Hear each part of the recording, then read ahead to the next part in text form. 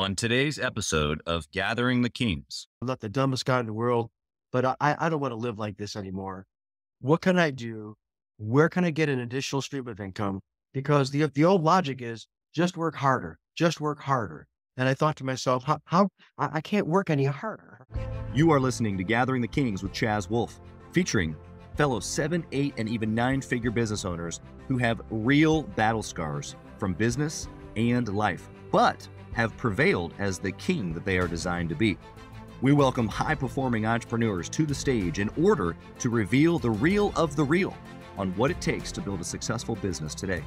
We dissect the good and bad decisions they've made along the way that give a true and accurate picture of the journey of success and how you too can get there.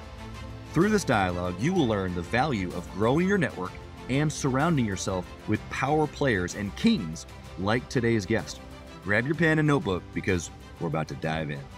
What's up, everybody? I'm Chaz Wolfe, Gathering the Kings podcast. Today, I've got Stuart Gethner here on the King stage. My brother, Stuart, how are you? Hey, great to be here. Thanks for having me. I'm excited. Well, I appreciate you being here. The excitement is mutually founded, but you've got some experience. You've got different industries. You get to touch a lot of industries now in your current business. So I'm excited for you to be here and share your wealth of knowledge. Tell us what kind of business that you have now. Right now, I own a real estate investment company. We're a small boutique company located in Phoenix, Arizona, and we invest in small multifamily up to 100 units. Mainly, we've been here in Arizona for the past 20 years. We've now started to expand outside Arizona into Cincinnati area and some parts of Florida. I love it. I love it. Well, I guess minus Cincinnati, I was going to say all the warm places, but yeah, Florida is good for real estate. I'm excited to be able to jump into some of this. I've got a background in some real estate. We've had some cool real estate guests on the show. You've got a little bit of a background, though, that's different than real estate. We'll get to that here in a second. Sure. What's your why? What's the burning, deep desire? Before we get into the nitty-gritty of the story, who's Stuart? Why are you doing this? What's the bigger picture? So my immediate, more recent why is my kids. So I wanted to make sure that I was able to provide for my kids. They're now grown adults. I had a son and 2 daughters, and my goal was to get them to college age, not on drugs and not pregnant or getting anybody. As a good checklist, check. Yeah, and I was able to check the boxes, which is, I'm proud to say. But ultimately, when I was a kid growing up, I always wanted to be a Major League Baseball player. So I couldn't make it in the major leagues, but I used to watch this guy on television, guy named Dave Delgado, guy named Carlton Sheets. And I watched these guys build these real estate cash flow empires. At nighttime, they would collect their rent checks. In the daytime, they'd be surfing in Hawaii. And I said, one day I'd like to be doing that. Yeah. So here we are. Here we are. Are you surfing today or is that tomorrow? Not surfing in Hawaii, but I'm able to create passive cash flow. The red checks come in the first of the month. 100% of them don't always come in 100% of the time, but for the most part, it's a pretty good gig. Yeah. I mean, we're recording here on May 2nd. So rent's coming in as we speak. No question. I've gotten notifications about our properties here in the last couple of days. Some people pay early, some people pay a little bit late, but it always comes around the first, as you mentioned. Yes. Love that part of it. Okay. So you got kids, you've got another another layer, a legacy or something to leave behind. Yeah. What, are they involved in the business? Like how are they connected, if anything, to what you're doing there physically every single day? So again, with my kids, I wanted to make sure that they knew how to make a living, how to make money, regardless of what relationships, regardless of their education level. So I would take them with me when they were little, and I would be putting bandit signs in the ground. I'd take them to clean out properties. I would take them. They're not in the business, but I can honestly say they're all independent. They're all doing well. And one owns a couple of UPS stores in the Valley. The other's a national sales manager out of Chicago. That's my youngest one does professional rodeo. So they all do different things, but in my eyes, they're a success, and I'm extremely proud of them. Yeah, no, I love that. And I think it's a good distinction. It doesn't mean that the kids have to be in the business. I love what you said, though, is that you took them so that they would learn, right? So that they would learn how to do deals or learn what properties are or the value of assets, all these things. Yes. And now they have their own road to go. So I think as kings, this is a question. I've got young kids, so this is a question that I often like to ask, especially folks that have gone through the deal with kids. How, when, what'd you do? All those fun things that we'd like to know. So let's get to your story. You had a previous life before real estate, or maybe as you were building your real estate. Talk about that. Talk about how we came to the moment we are now. So as I mentioned, couldn't make it in Major League Baseball. And my dad was a pharmacist. My grandpa was a pharmacist. My Uncle Max was a pharmacist. So with nothing else left to do, I went to pharmacy school in St. Louis, graduated, moved out to Arizona, could not stand the cold weather back in the Midwest. That's right. And so landed here in the Phoenix area and started working as a pharmacist. One of the challenges that I had was, and I think this is true with everyone, no matter how much money you make, if you have a credit card that gives you a $5,000 or $10,000 credit limit, you tend to spend that as well. So if you make $50,000 a year and you got a $10,000 credit card limit, you spend 60. If you have 100, you spend 110, 200, 210, whatever that is. And that's kind of where I was. I had up to my ears in credit card debt and had these two little girls at the time. And we used to go to this thing called the Renaissance Festival. And it's out here in the middle of the desert. And they dress in joust and they dressed in medieval times. And my little girls like to go and get those henna tattoos. Oh, sure. So I knew I was up to my eyeballs in credit card debt, specifically my Discover card. So I went to the grocery store here, Fry's, which is a Kroger, to buy the discounted tickets because I didn't want to pay full price at the door. Right. And I remember taking my kids to the Renaissance Festival until they got those big turkey legs that you try to bite and all kinds of horses and gear and kings and queens and all kinds of stuff. And we had a great day. They did the henna tattoos and we're on our way back and I'm on the highway. And I noticed that my gas light, yellow, starts to flicker a little bit. And I look down at my dashboard and I'm running low on gas. And I'm thinking to myself, I could probably make it home. We're about 45, maybe 55 minutes away. And I'm looking in the back seat. My kids are sleeping because we're on the highway. They're crashed in their car seats. And we get on, we change exits to get another highway. And this flashing light turns solid yellow. And I'm thinking to myself, okay, I know what this is. I'm running low on gas. Let's get off of the next exit and fill up. So I get off of the next exit and I take out my Discover card knowing that I'm at my credit limit. And I put it in the little machine and I pull it out and I'm thinking to myself as I look, my kids are still asleep. I remember I have my gym bag in the back seat and I think I have a couple dollars in that just in case my credit card gets declined. And I look over to the machine and bing, it says approved. You can lift the lever. And I was like, oh, thank God, Discover. So I put the nozzle in the gas tank. I fill it up all the way and it shuts down. I say, I know I'm at my limit. I'm not sure when I'm going to be able to fill up again. Let me just top this off.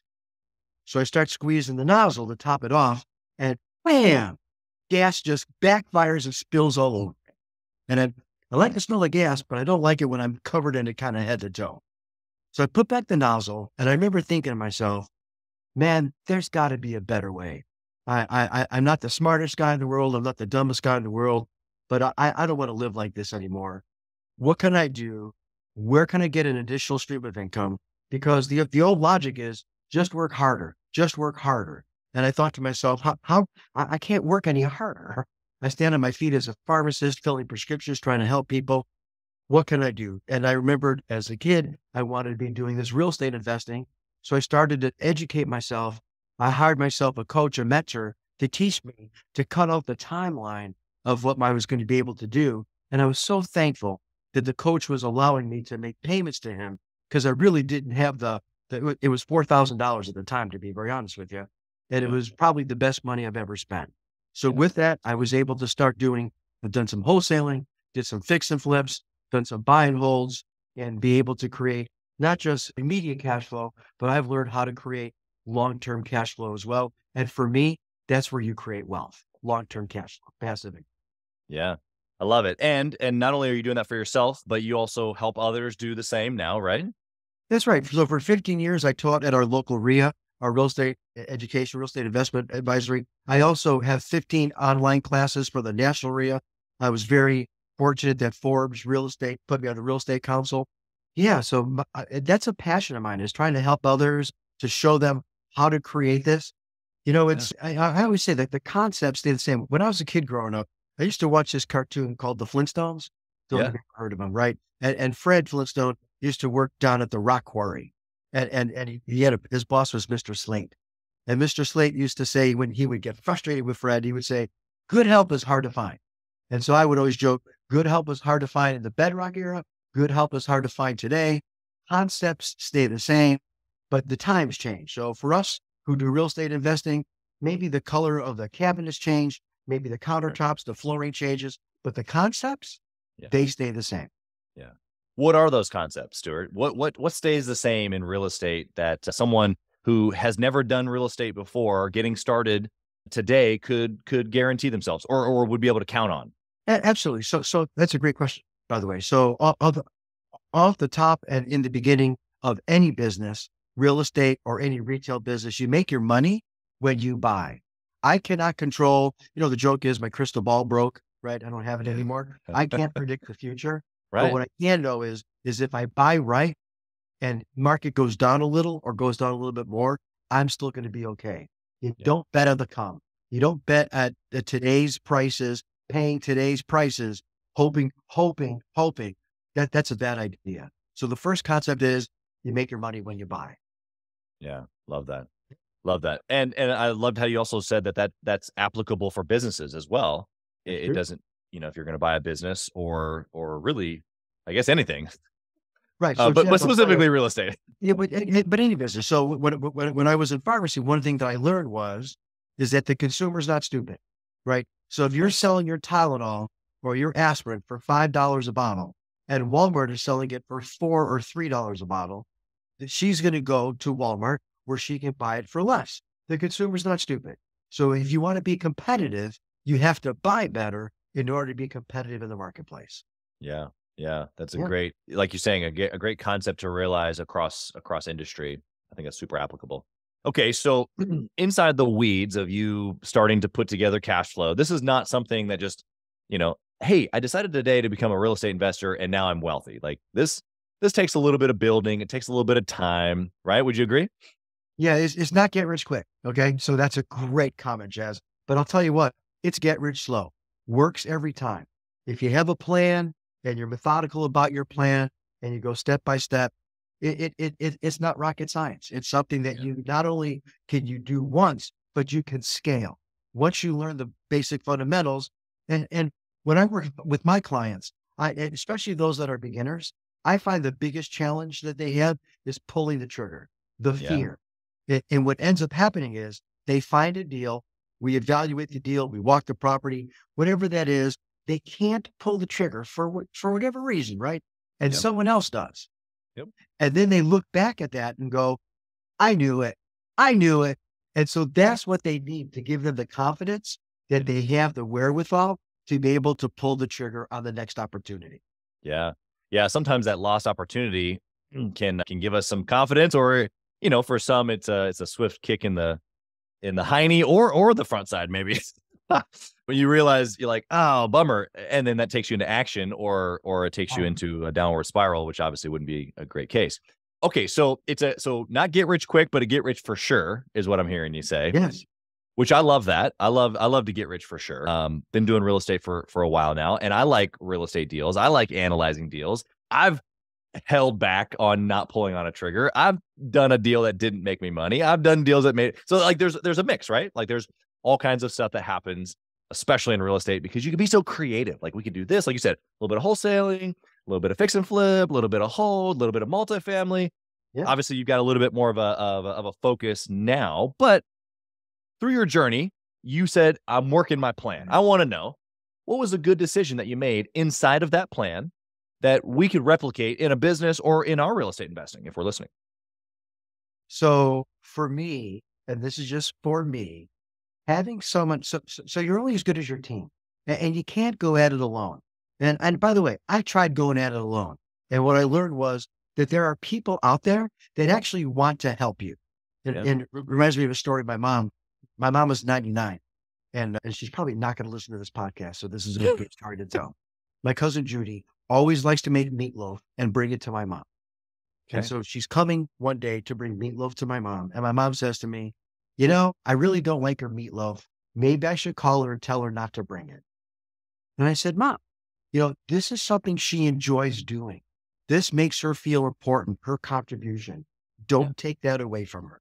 Yeah. And so that's the same with people in our lives today, where we want to get started in something. There are people, professionals who have done this already, who are willing to help and assist. And so trying to go at it alone is really hard, especially when you're new or when you're trying to scale, even when you're established. You're only as good as your professional network, and being able to pick up the phone and call someone for information. Because even though I've been doing this for a while, Chaz, I don't know it all. And by the way, when you know it all, things change anyway, right? The market changes, the banks, the Fed, all the inflation, unemployment, all this stuff that we cannot control. But what we can control is our strategy and our network. So for me, light goes on when I found someone and was able to pay them to help mentor me and get me through the weeds. They say you never get hit by the bus you see coming. And when you're first starting out, even when you're established, there are buses you don't see coming. So getting that assistance, getting that wisdom, that knowledge, that mentorship has tremendous value. Yeah. I loved how you gave a distinction, whether you realize it or not, of reaching out because a paid scenario or a free scenario. They're listening to you right now with no cost, but you need both is the point. You can't, in my opinion, you can't just, or let me say it like this. I freeloaded for a long time.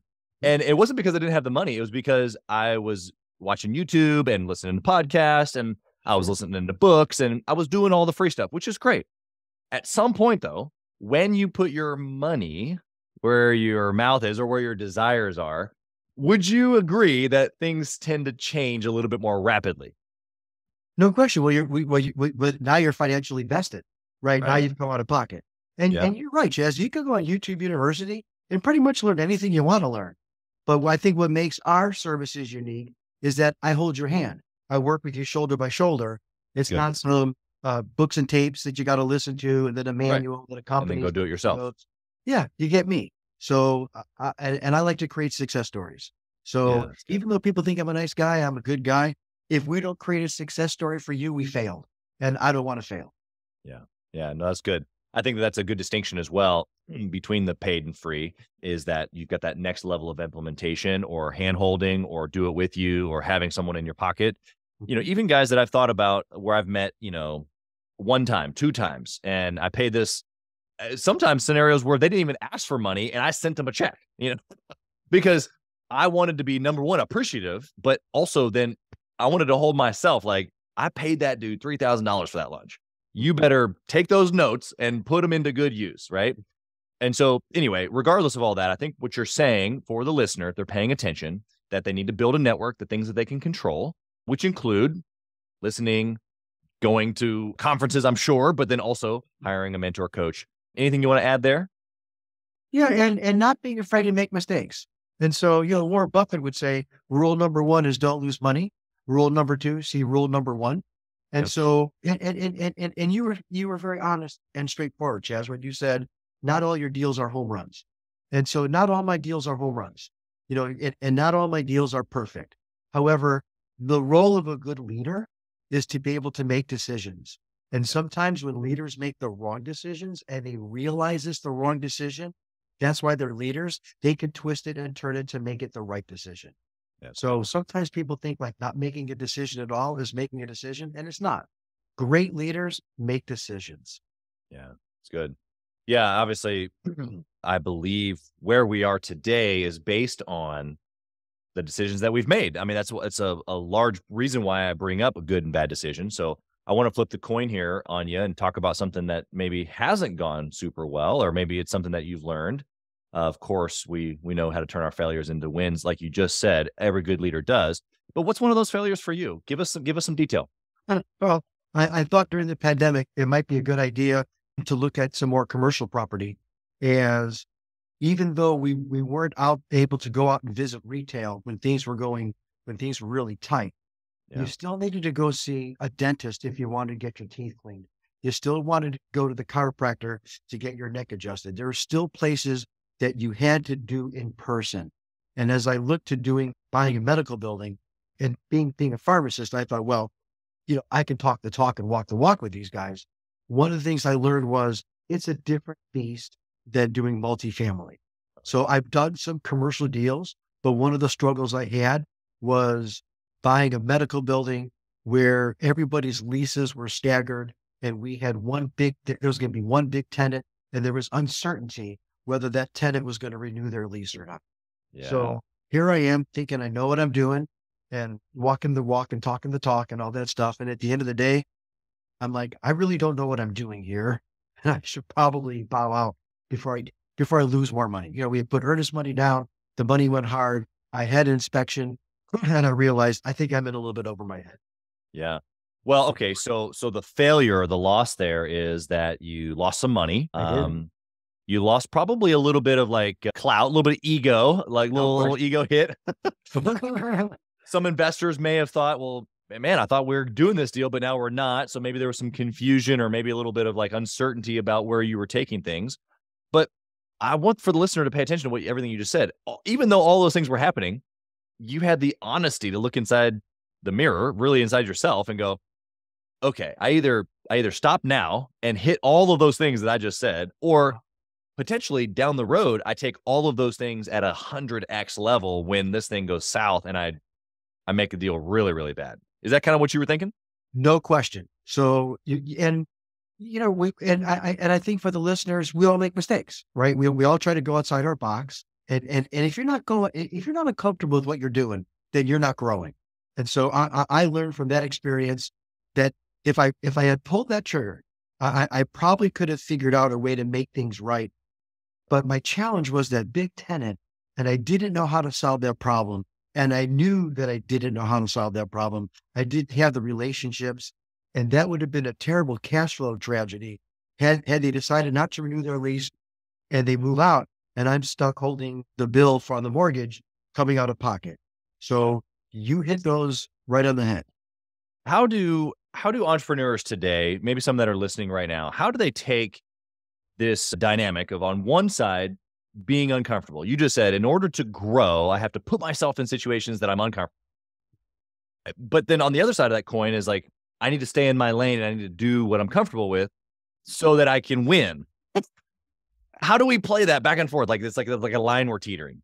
That's great. And it reminds me of the example of, you want to hire someone with experience and the person has no experience, but how does that person get experience unless you give them the opportunity? Right. So that's the ultimate dilemma, right? It's not a problem we can easily solve. In my opinion, the answer is partnerships, joint ventures, strategic alliances. Yeah. I did a fix and flip many years ago, and we made $180,000 on a fix and flip. I had a business partner. She took 90, I took 90. I paid off some debt. I went ahead and invested some other property. I think I went on a vacation. At some point in time, that 90,000 was gone. Maybe taking me a month, 6 months, a year, whatever that is, it was gone. And so now I didn't have the money, but I wanted to stay in the game. So I still found deals, I still found opportunities, but I didn't have the money. So now I have to find a partner, someone to joint venture with that does have the money, that sees the vision, that I can work with, and they'll invest in not just the project, but they'll invest in me. So finding others to work with as a teammate, it could be permanent, it could be temporary, but it's a great way, not just to get started, but it's absolutely what you need to scale, because everybody comes to the table bringing something. And at some point in time, I'm going to need other resources. I'll give you one more example. I own some property with a gentleman named Art Scott and a gal named Tamara Peterson. We own property together. Art is a general contractor. Tamara is a bookkeeper. I own a property management company. When the tenants call and the water is leaking out of the faucet, or the air conditioning is not working, or whatever the problem is, I call Art. Art doesn't go there a week from Thursday because he's busy. Art goes there on his way home because that's his investment as well, right? And every month we get monthly reports on our properties from Tamara. We meet quarterly. We do quarterly distributions. That's what Tamara does. Yeah. So I've been able to leverage my skill sets, not being a contractor, not being a bookkeeper, by having a partnership, a joint venture with others. Yeah. And we've been in this joint venture for over 10 years. Yeah. So that's what I would say to your listeners. Starting or wanting to scale, it's hard to do it alone, and being able to establish some professional network, some outside relationships, and others are willing to help. Art's willing to help. Tamara's willing to help. And so that's, in my opinion, how you really can get started and scale. Yeah, I love that answer more than I can say, other than, gosh darn it, I love that answer. But here's my follow-up. Stuart, what I have found in real estate, this is a normal thing. You got an operator, you have an investor, you have a contractor, or you have a mix of partners. I'm in several of these as just as you described. But in the business world outside of real estate, it's like, ooh, stay away from partners. They don't work, do it alone. Like, why do you think that is? Number one. And number two, how do we transcend that? How does a business owner today who's not in real estate take what you just said? Because you didn't say anything about real estate. You said, this guy has this seat, this guy has this seat, and this gal has this seat, and together we operate the business. That's right. Right? Right. So here's my thought on that, right? And that is, my experience has been, and when I go to the different RIAs and I see people sitting together and talking, and they like, oh, you want to do fix and flips? Yeah, let's go grab a cup of coffee together and let's talk about it. And they go to Denny's, they go to McDonald's, they have a cup of coffee, and they laugh at each other's jokes, and everything seems wonderful. And they say, let's go into business together, right? And when you go into business with someone, honestly, it's like being married, right? So you wouldn't marry someone just by going for a cup of coffee at a Denny's or McDonald's. Right. And so I taught a program on establishing partnerships and joint ventures and strategic alliances. And one of the pillars is that we have to establish the foundation of our business to make sure not just that we're a good fit, but also define some of the roles. And my experience has been that when people go into these partnerships that you speak of that fail, right, they haven't done enough due diligence, not just on the other person, but on their own relationship, their own S-corp, their own LLC, the defined roles. Who's going to do the books? Who's going to do the marketing? Who's going to do this, that, or the other? And being able to, we use the expression, I don't want you playing in my sandbox. So if I'm responsible for these tasks, right, I'll share them with you, but this is my domain. So and let me add this. When I was with the Arizona Real Estate Investor Association, we would offer for free the opportunity to look at your business plan. No charge, look at your business plan. And our job was to poke holes in it. In the hundreds or maybe thousands of business plans that I've looked at, not one of them said, I'm going to get divorced at the end and I'm going to go to severe depression and lose my business, right? Yeah. Not one of them ended with, my business partner is going to drain the bank account and I'm going to have to go bankrupt. That's right. They all have happy endings. Every single one of them. Correct? Right? That's right. And so for our responsibility as entrepreneurs is, and I said this before, nothing ever happens according to plan, but you wouldn't know it if you didn't have a plan. So we have to start with the plan and we have to be flexible with it. But at the end of the day, just like marriages, they don't always work out. But I found if you do your due diligence up front and establish rules of the relationship up front, those relationships last a lot longer than just getting together over a cup of coffee at Denny's or McDonald's. Yeah. Yeah. You gave a lot there. I want the listener just to hit the pause button, rewind, and listen to that again. No wonder that you taught classes on this. The biggest thing that I can agree with is that it's a marriage. And so, okay, fine. I don't know the last time someone dated, like you said, for a cup of coffee or even a week or a month.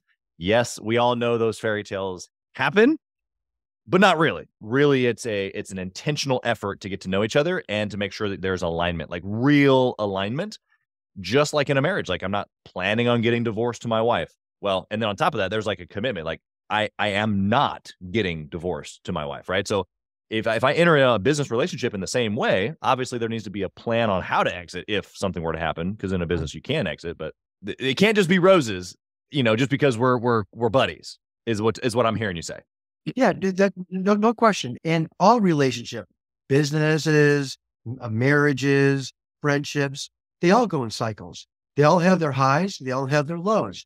And just like you said, the commitment, when I do partnerships and I do joint ventures, one of the things that I say flat out is, let's agree to leave our egos at the door and let's do what's best for the business. I don't have to be right. We don't have to take my idea. I just want the business to be successful. So I find sometimes the egos get in the way, and let's agree, you and I, that we'll leave our egos at the door and look out for the business's best interest.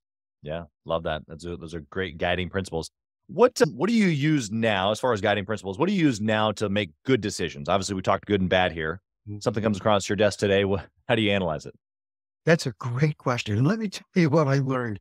I've been doing this for a little while. For the first lesson I learned is no knee-jerk reactions. Good. Okay. So if something comes across my desk, if it's a real estate deal and I need to do it down and dirty and evaluate it right away, I'll evaluate it right away. But at the end of the day, I use this expression, and I'm sure you've heard of it. Let me sleep on it.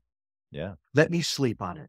And I find that if I give myself a little time to digest it and give my subconscious mind an opportunity to let it sink in, that I'll come up with questions, solutions, other thoughts, other ways to look at the same thing that I may not have thought of at that moment. So for me, giving myself a little bit element of time, I have found has really helped me navigate through the woods and come out on the right side.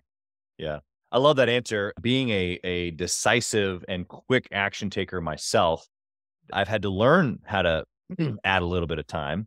But that doesn't necessarily mean weeks or months or procrastination. What I'm hearing you say is poise. And I've brought this out in a couple of other listeners or other guests. What would you say, though, to the listener right now who's going, but like, if I wait, then I'm going to delay. Or if I wait, then I end up procrastinating. I ended up not doing it. Or it's always boom, just make the decision and roll. That's kind of how they operate now. What would you say? Yeah. And I tell this to my clients all the time. When they call me, I'll tell them to trust your gut. Trust your gut. At the end of the day, there's the pit of your stomach. You kind of got a feeling, and I would trust that feeling. And if the opportunity slips by, there's always going to be another opportunity. Whether you're a flipper, a business owner looking to buy some merchandise, whatever that is, there's going to be another salesperson coming into your business. There's going to be another opportunity. This isn't the know-all, be-all. No matter how important or big it seems at the time, there's always got to be the next opportunity. There's always going to be the next deal. Yep. Understood. Sometimes we have to fight off the FOMO in that moment of missing the deal or missing the opportunity. But yes, when you've been in the game long enough, you understand that the opportunity train comes pretty regularly. And it's not a matter of necessarily missing it. It's a matter of, do I align with this one? Does it help me get what I want? All the things that you kind of just mentioned. And then taking a little bit of time, have a little bit of poise to the scenario. Don't rush something. I talked about this. Actually, I'd love to know your thoughts on this because we're kind of in the same vein here.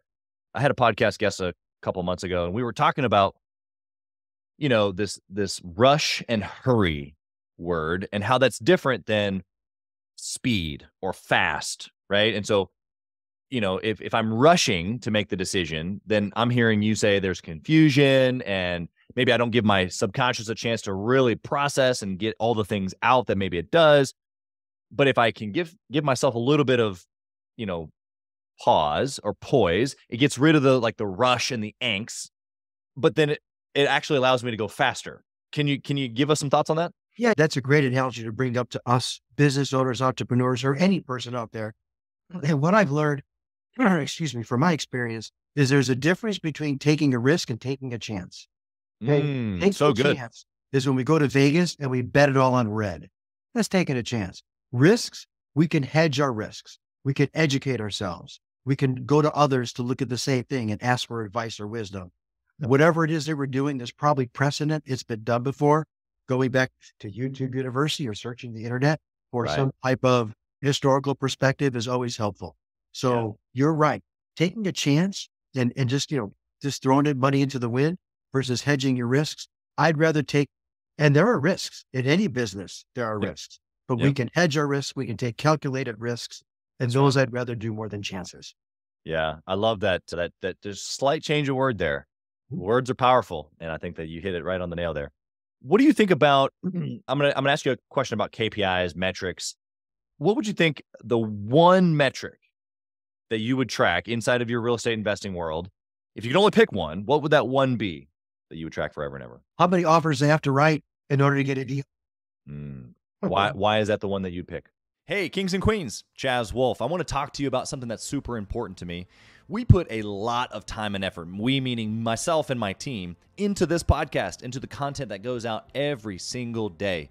And if you have been getting any sort of value or insight from this, we want it to be able to reach other business owners too. So we would love if you would like, comment, share, leave a review, post, share again, all of the things on social media, on all the different platforms, or even on the podcast mediums of Apple and Spotify. We would love to be able to get our content into more hands, more entrepreneurs, so they can grow their business as quick as possible. Together, we are building a community of like-minded entrepreneurs who are committed to growing their businesses to new heights. So let's do this. Let's help each other.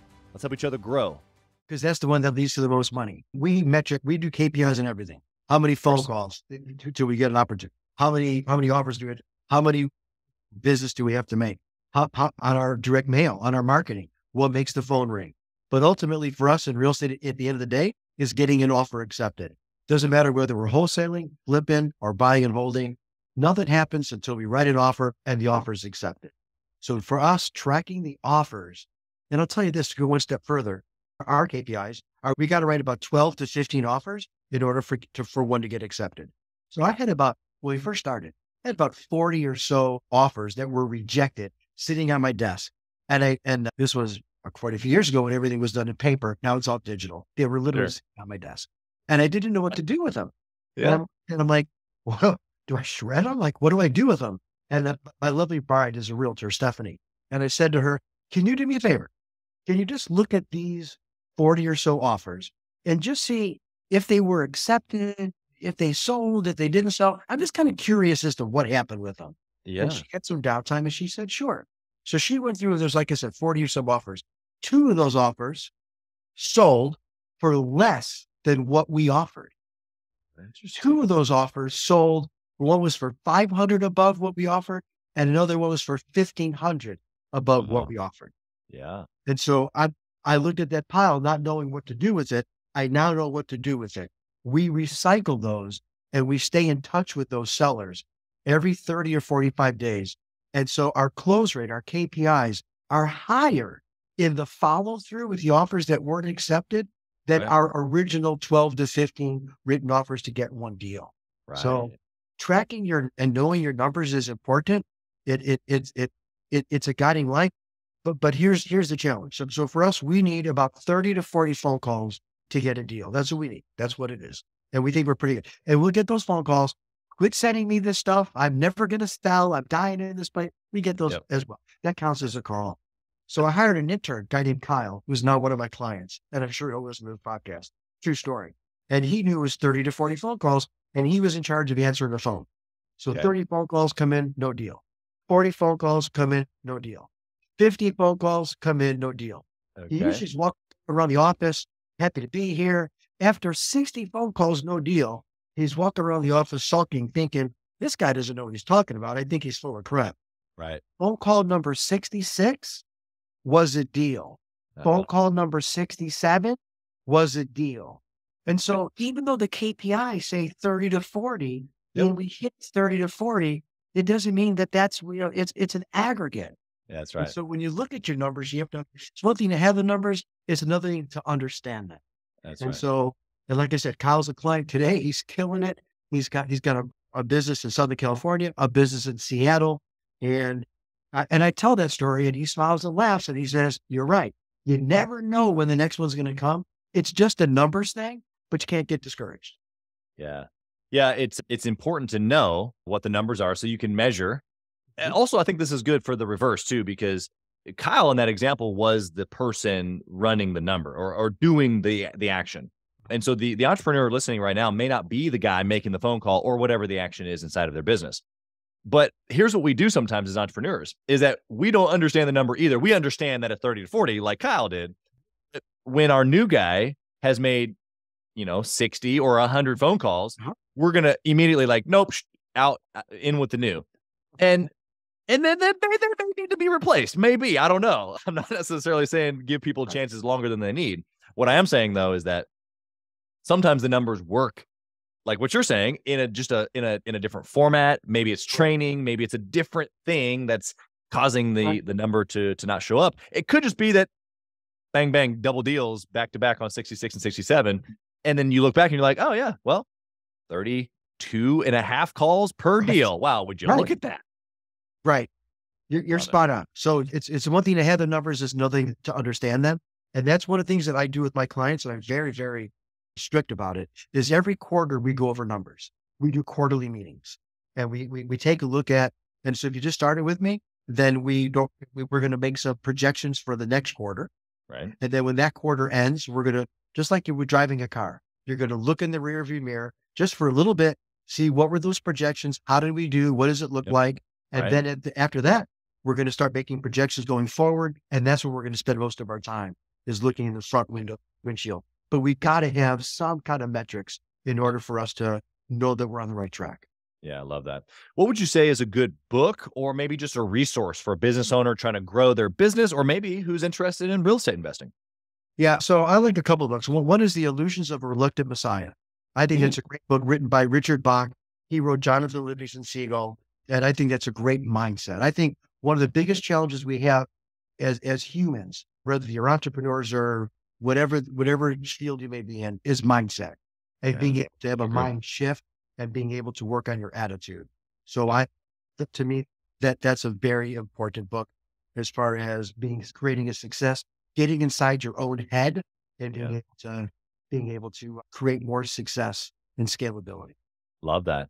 Love that. What do you think about networking or masterminding with other entrepreneurs or real estate investors? I think that they're good. And I'll give this piece of advice. When I join one of those groups, I want to be the dumbest guy in the room. Yeah, I love that. And so I find that when you go to BNI or you go to some of the networking groups, that they're all there to sell you their stuff. And it's the insurance guy, there's the realtor, there's the this, there's the that, and they have their own agenda. That's right. And so if I'm going to be joining the mastermind, I want to make sure that I want to contribute. It's all about, of course, those things, those are contribution, but I want to make sure that those people understand what I'm trying to accomplish and the scale that I'm at. So that I can be able to get opportunity and get knowledge and get insight, get wisdom, different perspectives when I'm done for the day.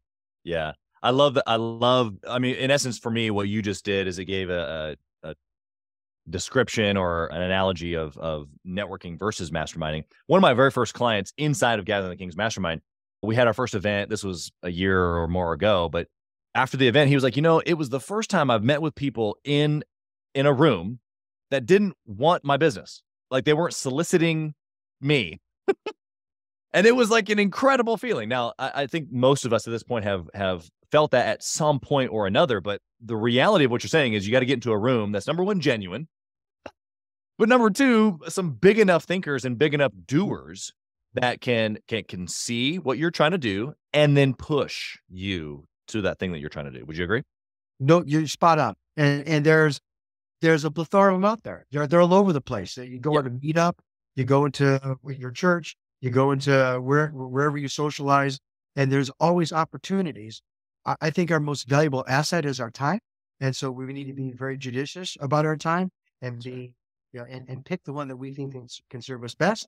And know this, the mastermind groups that I've been in, even though many have been very successful, they just don't last forever. Sometimes they last about 2-3 years, and then it's just time for a change, and that's okay. And that's okay. Yeah. Yeah. You do life with people that continue to push you forward. So I would say, for me, at least, that's what's changed always in the past for me, is if I've run the course, if there's no one in this circle that's pushing me, then now we're just friends, which is totally fine. And I'm all about friendships. I'm even okay with paying for friendships.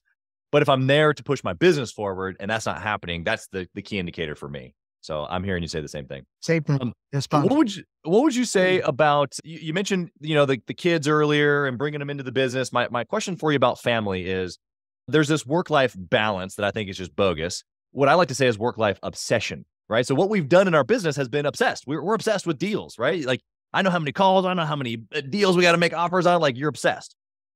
Same thing happens for our family. If we're not obsessed with our family, then we're not successful. So how have you done both over these years with kids and businesses and investments, all this stuff? Have you done it all?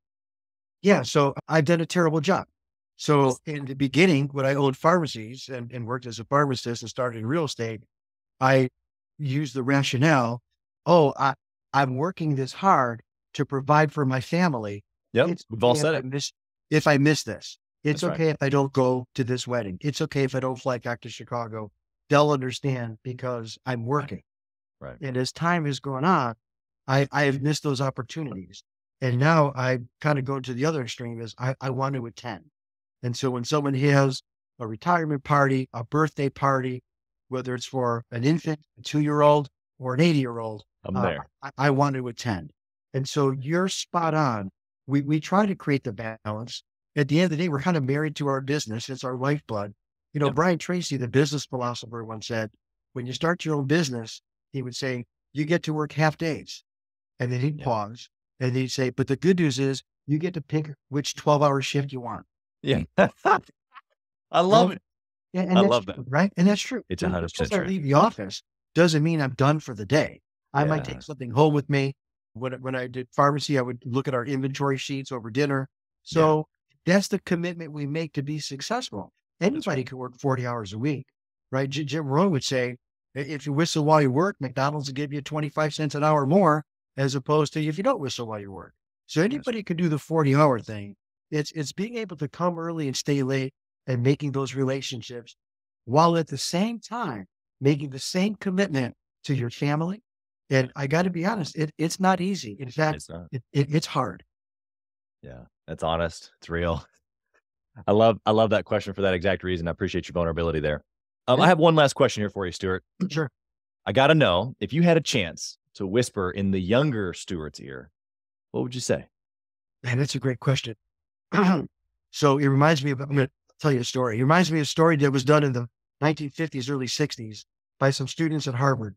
And they interviewed all the living, real rich, well, the Rockefellers, the Fords, Martin Luther King, all the no JFK, all the past presidents of what they would do, right? And the most common answer was they would start sooner. Okay. But Dr. King and Mother Teresa, they had the same answer, and it wasn't start sooner. And so if you read the article, at the end, it tells you what their thoughts were, and their thoughts were to think bigger. And when you think of Dr. King and Mother Teresa and how many lives they touched throughout generations, they're both no longer with us, but I'm sure all your listeners know exactly who they are. You'd say to yourself, how could these people think bigger? I mean, they were pretty big. And so that's what I would leave with our listeners today. Yes, start sooner, but at the end of the day, I'd like you to think bigger, because the only limitations that you have are the limitations that you put on yourself. Back to the mind shift concept. And so I would lead with that.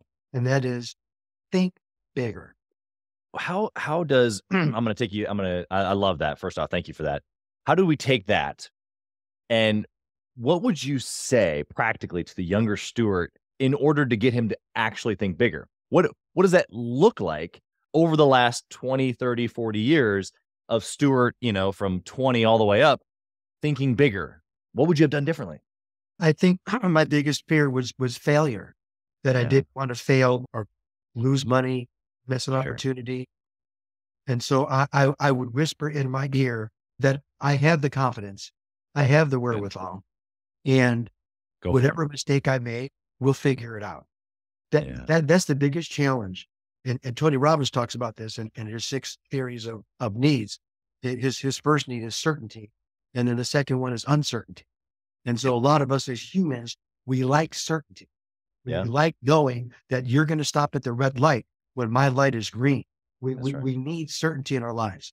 It's our ability to handle the uncertainty of what the future holds. What if this doesn't work out? What happens if, right? And that's a tough pill to swallow, is being comfortable with uncertainty, but having the confidence in yourself and knowing that no matter what, I'm going to figure it out. I'm not going to try to figure it out. I'm going to figure it out. That's right. That's where the dilemma lies. I wasn't sure what would come of that follow-up answer, but man, it's straight gold. So I appreciate you digging into that a little bit.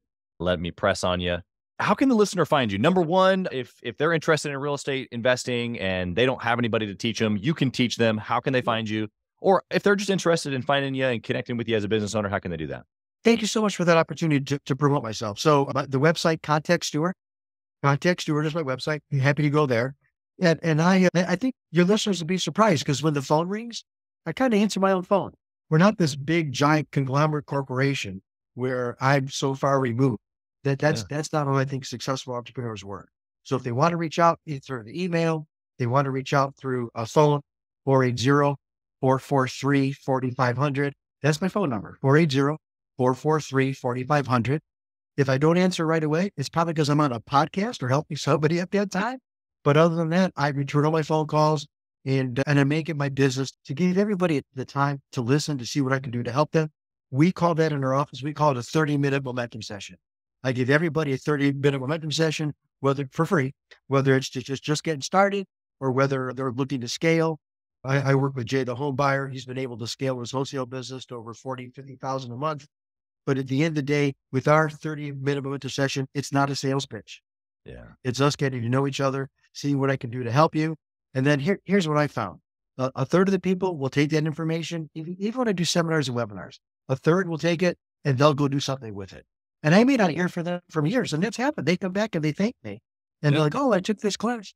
And then a third of the people will do nothing with it, whether it's just not for them or they just get caught up in their own head, right? And then the other third, they're going to need some help and assistance. Yep. And those are the ones that I'm here to help. Yeah, I love that. Knowing that there's purpose in what we do, even here today. I did hear you, obviously, before we got started here. You let your team know, hey, I'm going to be on a podcast, hold the calls. And so I think that's incredible that you would offer that type of intentional connection point, as we call it here with Gathering the Kings. Appreciate your opportunity to share with us your story, your experience, the whole deal. We wish you nothing but blessing on the deals that you're going to do in 2023, your kids that you talked about earlier, your team, everything. We just appreciate you being here. Thank you. And I feel like I've been blessed, and thank you for having me. I appreciate it. Thank you for listening to Gathering the Kings today. I hope that you were able to pull out a few nuggets to go apply into your business right away. More importantly, though, I hope that you're realizing that it takes more to be successful than just being by yourself, doing it all on your own, carrying the weight all by yourself. What I have realized, not only in my own journey from multiple businesses and multiple different industries, and now interviewing literally over 200 or 300 other very successful 7, 8, and 9-figure business owners, is that it's tough to do it alone. And so Gathering the Kings literally exists to bring together successful entrepreneurs. In fact, we are putting together 1,000 kings, specifically who are grateful but not done.